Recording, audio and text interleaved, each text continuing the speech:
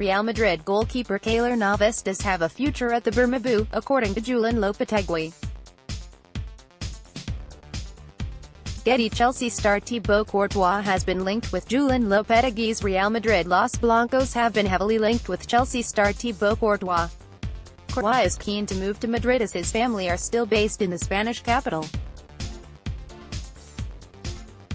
The Belgium international spent 3 seasons on loan at Real City rivals Atletico Madrid before establishing himself as top dog in West London.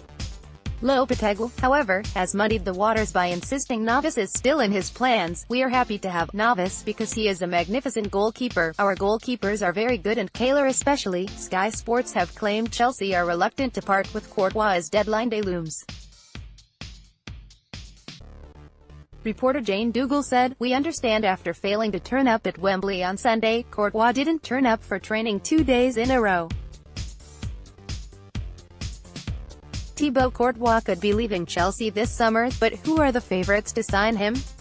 Liverpool FC. Chelsea star Thibaut Courtois has been linked with Julen Lopetegui's Real Madrid. He was due to have talks with Maurizio Sarri yesterday, but it has been reported he will not stand in Courtois' way if he wants to leave. Chelsea are reluctant to let him go, though, without a new number 1 to replace him, which will be tricky with 2 days if the transfer window left. Reports in Spain claim Maurizio Sarri will trigger the £72 million release clause of highly rated Athletic Bilbao goalkeeper KEPA.